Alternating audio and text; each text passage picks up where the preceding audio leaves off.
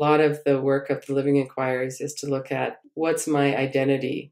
We have an identity that's made up of all of our experiences, our memories, our opinions, our bodies, all of these things.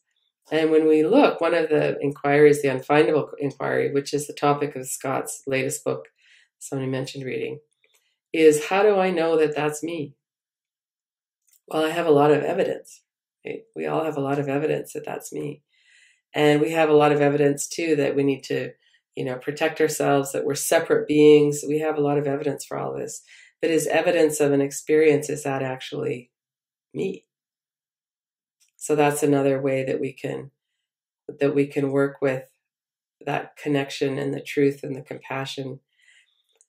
And I have found that as I've gotten to know myself so much better, that I don't need to protect myself as much anymore. And that other people's opinions about me don't matter as much as they used to. And one of the reasons for that is because it's not as important what someone else thinks about me because I know myself so well.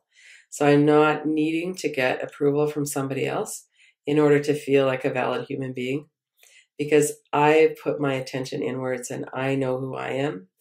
And one of the symptoms of PTSD actually is that there's an inability to separate ourselves from other people's opinions of us. And one of the signs that someone is healing from trauma is when we become more locally oriented, that other people's words can be seen as, whoa, that's somebody else's opinion of me, and it's not me. And my own words about myself are words that are about something to do with me, but that words actually aren't who I am either. And as we start to be able to peel off those layers, then we have more access to the compassion and the truth. And knowing how I've tortured myself with my own mind so often and so long has been very helpful in terms of having compassion for other people. Because people tend to hurt other people because they're hurt.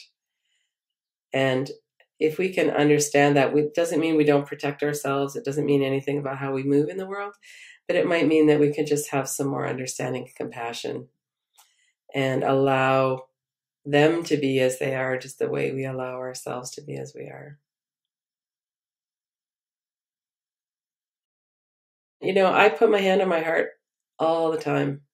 And partly I do that to remind myself that I'm here and that I could be kind to myself. And partly it's a way of connecting with other people too. And there's just something so simple about feeling the warmth of our own hand and feeling our own basic goodness. It really changes everything.